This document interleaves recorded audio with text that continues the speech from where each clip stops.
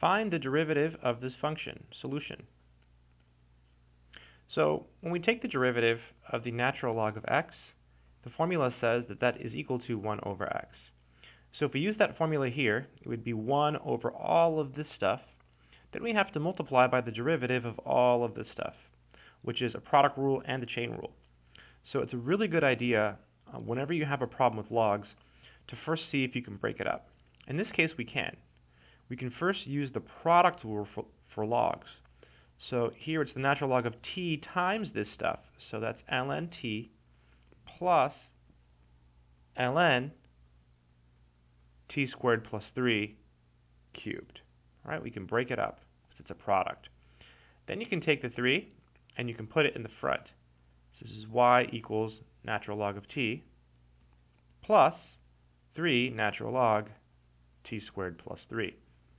That's the power rule for logs. And now we're ready to take the derivative. So y prime, the derivative of ln t is 1 over t. And the derivative here, well, the 3 hangs out, and it's 1 over t squared plus 3 times the chain rule, derivative of the inside, so 2t. The last thing to do is multiply the 3 and the 2t. So you get y prime equals 1 over t plus 6t over t squared plus 3. So recap. Step 1, you want to rewrite it using the product rule for logs. Right? That says if you have ln of xy, that's equal to ln of x plus ln of y. That's the product rule for logs. Then we put the 3 in the front. That's the power rule for logs. Then we just take the derivative. The derivative of ln t is 1 over t, which is here. This derivative is 1 over this times the derivative of the inside, which is 2t.